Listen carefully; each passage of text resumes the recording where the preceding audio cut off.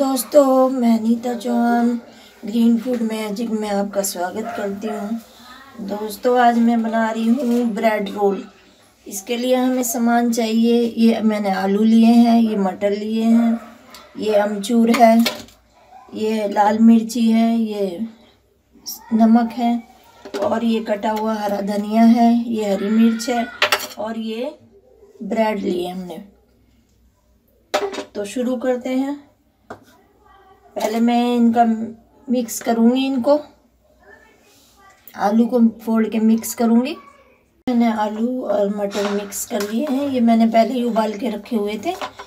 इनको मैंने फोड़ के मिक्स कर दिया है। अब इसमें ये हरा धनिया डालेंगे, हरी मिर्च डालेंगे, लाल मिर्ची डालेंगे, क्योंकि ये बहुत ही चटपटे बनाने हैं, इसलिए हम स्पाइसी बनाएंगे, तीखा ज़्यादा डालेंगे।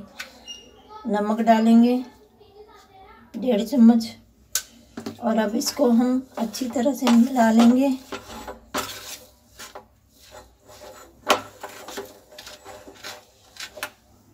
मसाला तैयार हो गया है, हमने अच्छे से मिक्स कर लिया है इसको। अब हम कढ़ाई रखेंगे, इसमें हमने रिफाइंड डाला हुआ है। गैस जलाएंगे, और ये ब्रेड लिए हमने। थोड़ा सा पानी लेंगे, ब्रेड को हम पानी में थोड़ा सा डिप करेंगे। ऐसे हम पानी में थोड़ा सा ब्रेड को ऐसे डिप करेंगे, हल्का सा ऐसे। फिर बनाएंगे, पानी को ऐसे हम प्रेस करके निचोड़ देंगे। ये हमने ऐसे प्रेस कर करके पानी को इसको निचोड़ दिया जो इसमें था। अब हम रोल बनाएंगे। देखिए, मसाला भरेंगे हम थोड़ा सा इसमें, ऐसे रखेंगे मसाला।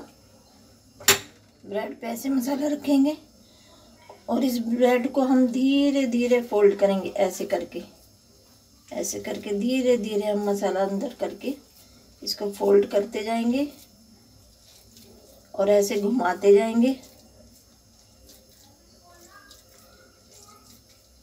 ऐसे ऐसे घुमाएंगे इसको।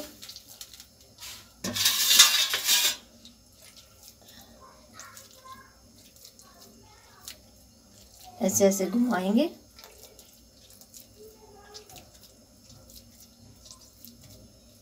और फिर हम इसको डाल देंगे रिफाइंड में, कढ़ाई के अंदर।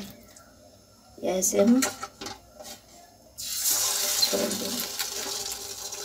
ये देखिए, हमने छोड़ दिया इसमें। अब हम दूसरा बनाएंगे।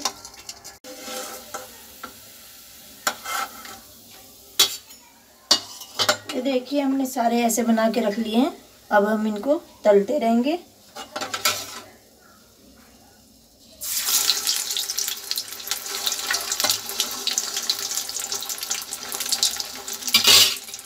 सारे डाल देंगे।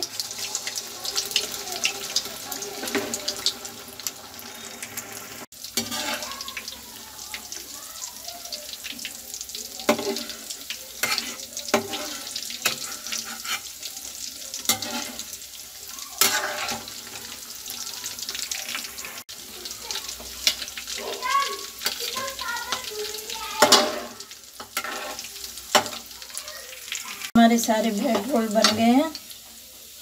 अब हम सर्व करेंगे।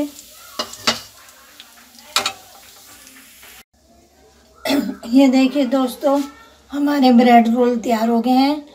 अगर दोस्तों आपको मेरी वीडियो अच्छी लगी तो लाइक करें, शेयर करें, सब्सक्राइब करें, और आगे मिलते हैं एक नई वीडियो के साथ। बाय।